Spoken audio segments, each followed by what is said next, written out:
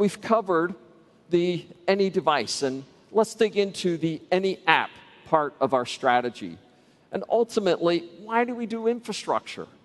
It's ultimately to enable new applications and services. That's the purpose behind building and running infrastructure, the lifeblood of every business. But unfortunately, we see this gap. You know, down here is the infrastructure team, and over there is those crazy application folk, right? And, you know, they're trying to get certain things done and really don't understand the operational and security and management challenges. And ultimately, that gap slows down and creates political silos and separations. So how can we help close that gap? How can we bring these two worlds together? How can we not only bring them together, but increase the speed of that environment as well? And every business today sees the need for speed to go faster.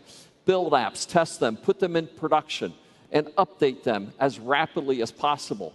And ultimately, IT wants to do the same thing.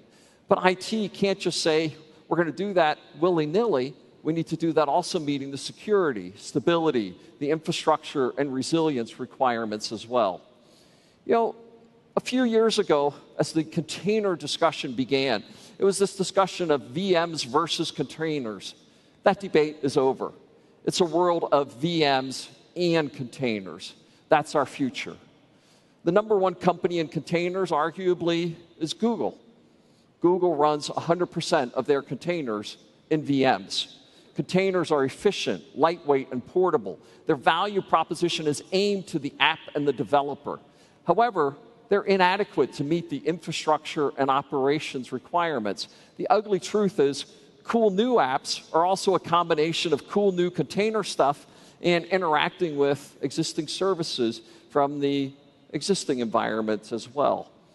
Ultimately, we're about enabling the big easy button to bridge these two worlds together, to enable the container world of tomorrow and to operationalize that in a consistent infrastructure.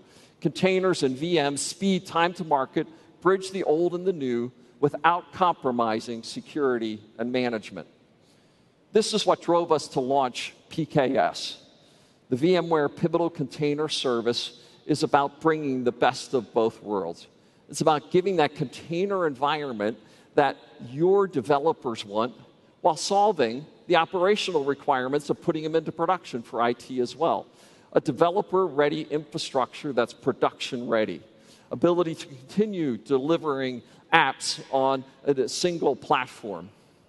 Google, Pivotal, and VMware announced at VMworld last year this coming together to enable PKS, or the Pivotal Container Service, built on Google Kubernetes, container management, the de facto standard in the environment, Pivotal BOSH for day one, day two deployment and automation, and VMware NSX, bringing together security and networking, all on a common VMware SDDC cloud environment. We've seen huge customer interest in the 8 months since we've launched this service. But to help me talk about it, I'd like to welcome to the stage none other than Chad Sackett. Please join me in welcoming Chad to the stage. Chad?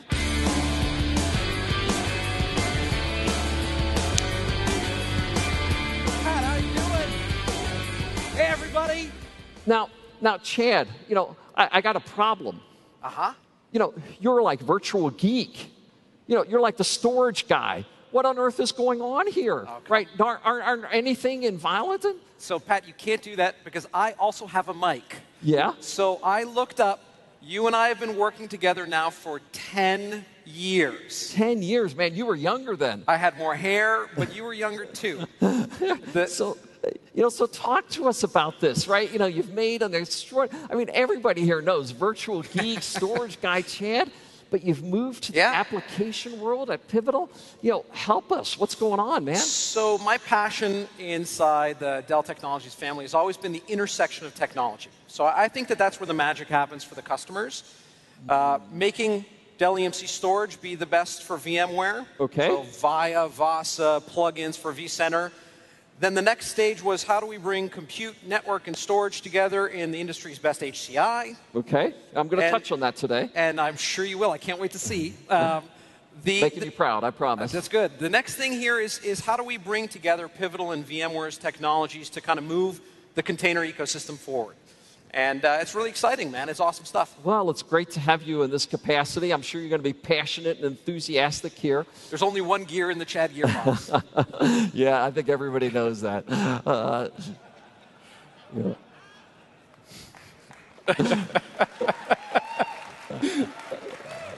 So, I was describing this PKS picture here, but there's also PCF. And tell me how these two worlds fit together. Yeah, so earlier you said any app, any device, any cloud, right? In the world of these new cloud-native applications, they like different types of abstractions. Sometimes a customer says, I'm just going to give you my code, and I want you to figure out all the details. Here's my code. I want you to run it in the cloud. I don't care how.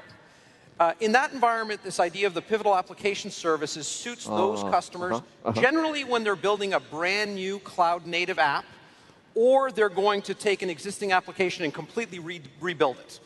And the customers that do that are legion. They love it. It's great.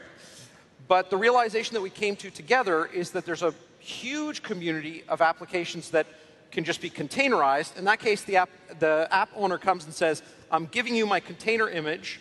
I want you to run it, and I don't care how.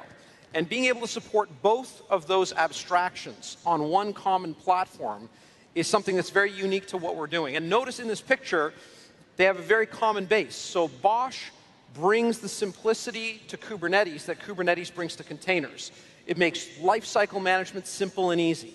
NSXT solves one of the biggest container and cloud-native problems, which is their networking stack is relatively primitive, and NSXT is awesome. And all of that always on that VMware SDDC base. Well, that's very exciting, Chad. And clearly, since we announced this partnership, and clearly, we're part of the same family, so we were sort of working together. But, since we've announced PKS and the coming together of this offering, I'll just say customers have really, really gotten excited about it. The full support and power of Dell Technologies family, but really VMware and Pivotal sharing that point of the arrow. It's just been transformational for our joint customers. And maybe you can talk about a few of those customers, Chad. Yeah, so we have hundreds of joint customers, many of whom are here in the room. And thank you, by the way, for being our customers. It means a ton to Pat, to me, to everybody.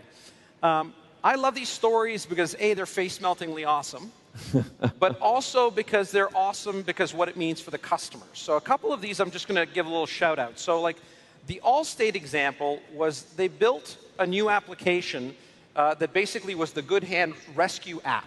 So when you are an Allstate customer and you need assistance, it's a simple, easy mobile app that allows you to go in and say, I need help. Now, that doesn't sound like that big a deal, but it actually changed the world for their customers and for them because very quickly they were able to build an application that saves them tens of millions of dollars now, hundreds of millions in the future, because they can go, you know what, I don't need to send a truck. This person just needs gas, right? And if you're a customer of Allstate's, that actually means that when you do need a tow, it comes faster. So it's making things better for them and their customer. Very good. Another example, Ford. So Ford won a great award earlier in one of the earlier sessions about the Ford Pass app. Who here has a Ford? Raise your hand. Warm up your shoulders. Okay. Right? Yeah. So there's a large number of you out there that have Fords. This is a mobile app that allows you, Ford Pass allows you to basically unlock your car, see gas, be able to figure out where there's parking, get some telemetry from your car. Again, being able to do that together with Pivotal and VMware helps Ford, helps their customers, moves the world forward, right? By the way, Ford, I am in the market for a Ford F-150. So come on, get on me. with the keynote. Okay. But there's one on here that I think is my favorite. Okay.